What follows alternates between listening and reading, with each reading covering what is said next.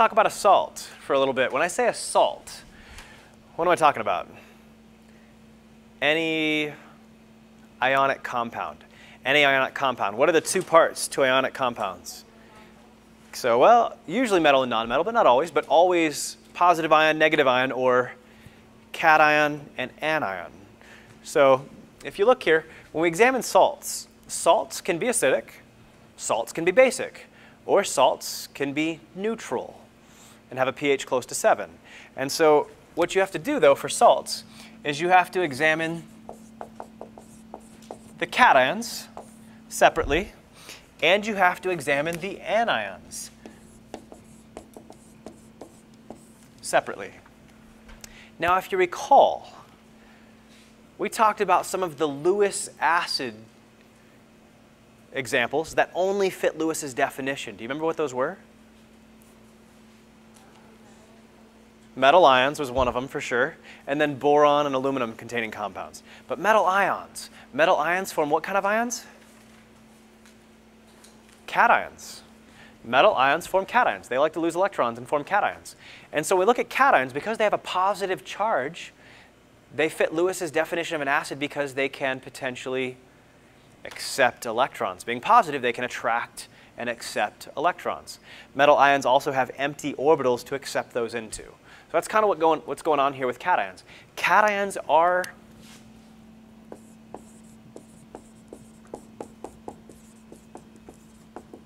usually acidic. They're usually electron acceptors in a Lewis sense. Whereas anions, having a negative charge, they usually have extra electrons. So what do you suppose they're probably going to react as? Bases, Lewis bases, or again, other definitions as well. But easy to look at from the Lewis context here. That's not what I want to say. And so anions are usually bases. And so when you examine a salt, when you look at the cation and you look at the anion, you should look at that cation and be like, oh yeah, it's probably an acid. And you should look at that anion and say, yep, he's probably a base. And the key to doing, evaluating the salt overall, though, is remembering the exceptions. So if you look at the cations here, the group 1 and 2 metal ions. And notice I specifically said the word metal because I don't want to include H+ in this. H+ is definitely an acid. But the group 1 and group 2 metal ions,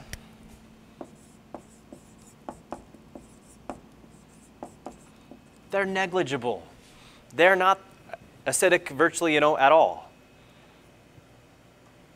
Most other cations are.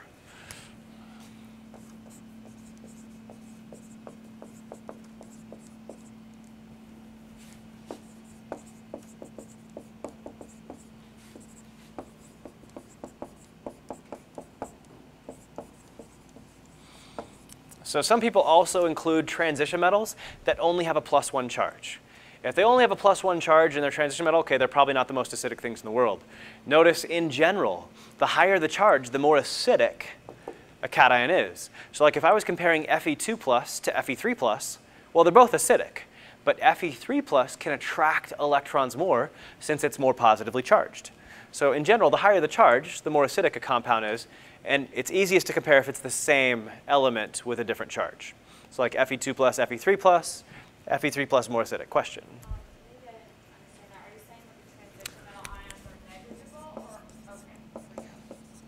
Yeah, my bad. And negligible, that's great.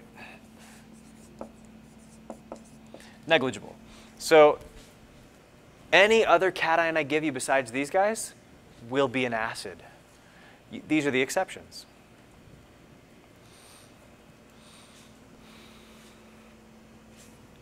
Cool. Anions. Anions. If you look, if I have HCl, aqueous solution, how many intact HCl molecules should I expect to find in that solution? Essentially 0, because it dissociates completely. So how often should you find chloride in that solution bound to a hydrogen? Never. What does that tell you about chloride's ability to accept a hydrogen? It doesn't. Cool. So if you recall, the stronger the acid, the weaker its conjugate base. Well, HCl is so strong that he can't even act as a base. A lot of students will remember this phrase, and some professors use it, and I really hate it. But they'll say that a strong acid has a weak conjugate base. It's not true. What's the definition of strong acid? Dissociates completely. What does a weak acid do? Dissociates how much? Only partially. How much does he dissociate? None. Then is he a weak base? No. He's even weaker than a weak base. And so a strong acid doesn't have a weak conjugate base in this case. What you can say is that the stronger an acid, the weaker the conjugate base. But in this case, a strong acid has a negligible conjugate base, not a weak conjugate base. It's a negligible one. And so in this case, the anions, you got to remember, that are negligible are like Cl minus, Br minus, I minus, NO3 minus, ClO4 minus, ClO3 minus, all the conjugate bases of the strong acids. However, the other conjugate base of one of these is HSO4 minus. And what do you actually probably remember about HSO4 minus? He's actually what? He's actually acidic. So he's kind of one of the grand exceptions to the whole scheme here. Anions are usually bases, and there's some negligibles. Well, he's acidic. Great. Okay, he's one of the big exceptions. Cool. So now let's look at some compounds here.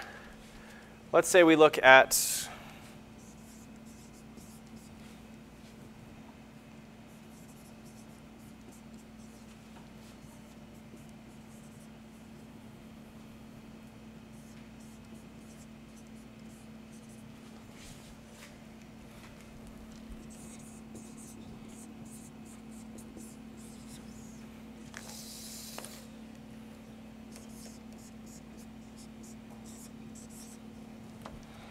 let's look at these 5 compounds. And we're going to figure out, these are all salts, they're all ionic. And we're going to figure out if each of these salts is an acidic salt, a basic salt, or a neutral salt. That's our goal. What I usually do to make the question, to make, figuring this out a little faster, instead of going like, look at the cation, then look at the anion, I usually look at all the cations at the same time. And I cross out the ones that are negligible. Which of those cations is negligible? So yeah, sodium's group 1. We'll get rid of him. He's negligible. Barium's negligible. He's group 2. So the group 1 and group 2 metal ions are negligible. They're not acidic.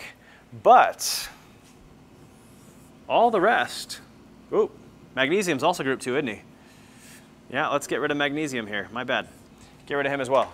But any that aren't negligible are then by default what?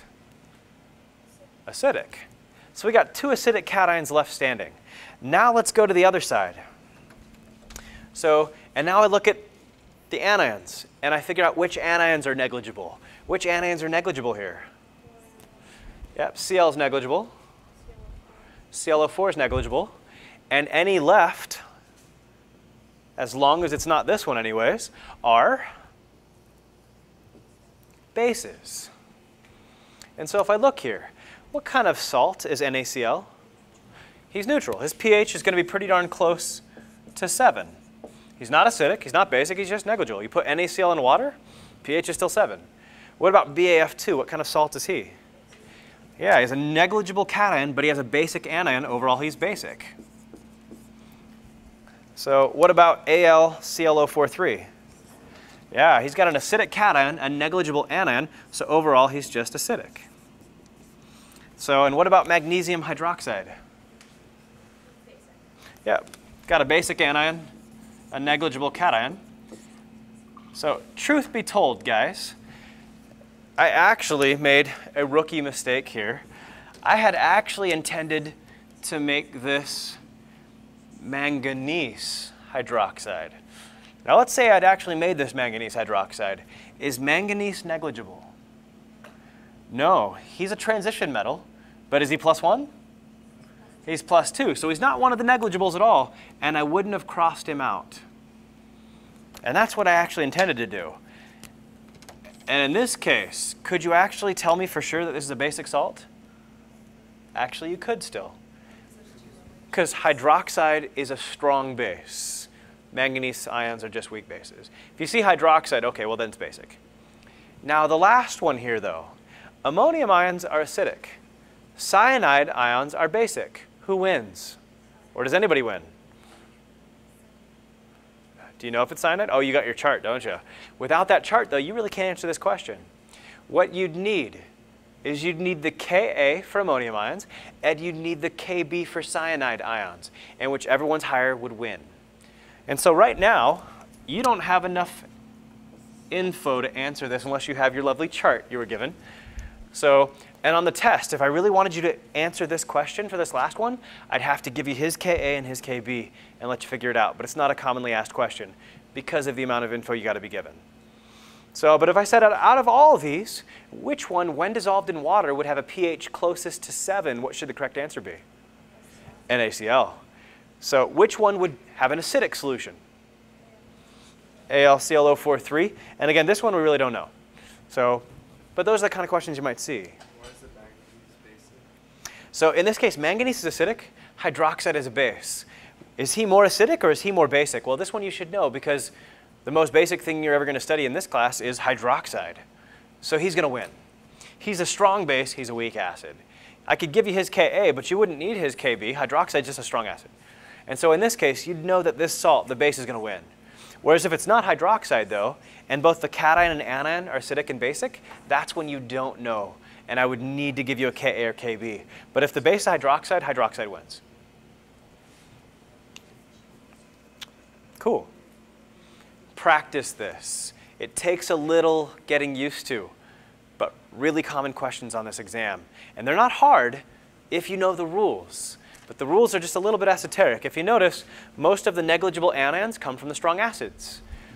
Most of the negligible cations come, or at least associated with, the strong bases. The group 1 metal hydroxides are strong bases. Most of the group 2 metal hydroxides are strong bases as well. So it makes it somewhat easier to remember. The metal ions associated with strong bases, just the metal ion itself, though, is negligible. The anions that come from strong acids are negligible. Question? SO4, as that an anion, would that be negligible? Well, is SO4 the conjugate of a strong acid? Well, he's the conjugate of that. Is he a strong acid? No. And so in this case, SO4 would not be a negligible, so and he's not the exception, so he'd have to be an actual base for SO4 2-. Question? How do you tell if the transition metal is a +1 or a +2? Cool, all based on context. In this case, manganese, you figure out his charge based on what anion he's with. Do you remember the charge of a hydroxide ion? No, sorry. Well, we've been talking about it all night. It's OH-, so it's -1. Oh, yeah. But the others, you'd have to remember them from Gen Chem 1. So hydroxide's -1, and there's 2 of them for a total of -2. So manganese would be +2 to balance it out. You can only tell based on what it's with.